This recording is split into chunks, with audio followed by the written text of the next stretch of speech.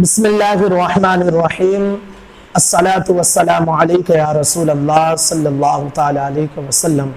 नाज़रीन, आज के इस वीडियो में हम आपको बताएंगे कि 4 ऐसी चीज़ें हैं जो बंदों को अज़ाबे क़ब्र में गिरफ्तार कर देती हैं। 4 ऐसी चीज़ें, और बंदे की आम तौर पर हमारी ज़िंदगी में वो चारों चीज़ें तकरीबन राइज नज़र आती हैं, हम उसे गुनाह भी नहीं समझ पाते हैं, लेकिन वो चारों चीज़ें ऐसी हैं कि बंदा उनकी वजह से अज़ाबे क़ब्र में गिरफ्तार होता है, क़ब्र के अज़ाब में मुब्तला कर दिया जाता है। इस वीडियो में हम आपको उन चारों चीज़ों के हवाले से बताएंगे।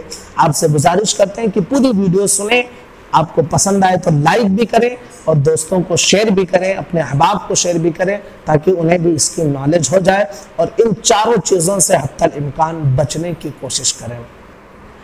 आइए जानते हैं कि वो चारों चीज़ें क्या हैं। सबसे पहली चीज़ झूठ है, कि झूठ इंसान को अज़ाबे क़ब्र में मुब्तला करवा देती है। आप देखिए कि आज हमारे बहुत सारे अहबाब ऐसे हैं कि झूठ बोलने को गुनाह भी नहीं समझते हैं, हंसी मजाक में झूठ बोलते हैं। हालांकि चाहे सीरियस में आप बोले, हंसी मजाक में बोले, दोनों हराम है, मना किया गया, इससे आप झूठ नहीं बोल सकते हैं। बल्कि जो बंदा झूठ बोलता है तो झूठ बोलने की वजह से उसके मुंह से जो बदबू आती है, अल्लाह के मुक़द्दस फरिश्ते उस बंदे के मुंह से आने वाली बदबू की वजह से दूर हो जाते हैं। ये पहली चीज़ है।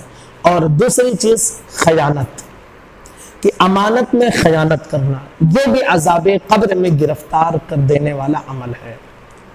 आज देखिए कि अमानत में खयानत बहुत ज़्यादा लोग करते हैं, और सिर्फ यही नहीं कि आप माल में अमानत में खयानत करें, बल्कि किसी भी चीज़ में। मसलन एक मिसाल आपको दूँ कि अगर मैंने आपको कोई ऐसी चीज़ बताई और मैंने कहा कि ये आप अपने पास अमानत के तौर पे रखिए, किसी को मत बताइए, अगर आपने किसी को बताया तो ये आप अमानत में खयानत कर रहे हैं। आप ज़रा सोचें कि क्या इस तरह का अमल आज हमारे माशरे में नहीं है कि लोग एक दूसरे की बातों को न जाने कहाँ कहाँ शेयर करते हैं। हालांकि कहने वाला इस नीयत से उसे देता है कि तुम इसे अपने पास अमानत के तौर पे रखो, लेकिन उसके बावजूद वो उसे शेयर करते रहते हैं। तो अमानत में खयानत करना ये वो जुर्म है जिसकी वजह से बंदा अज़ाब में गिरफ्तार होता है।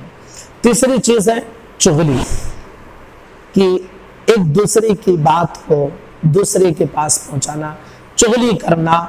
और चुगली करने के हवाले से बड़ी सख्त वईदें आई हैं कि इसके बारे में फरमाया जाता है कि चुगली करने वाला इंसान जहन्नम की वादी वैल में धकेला जाएगा।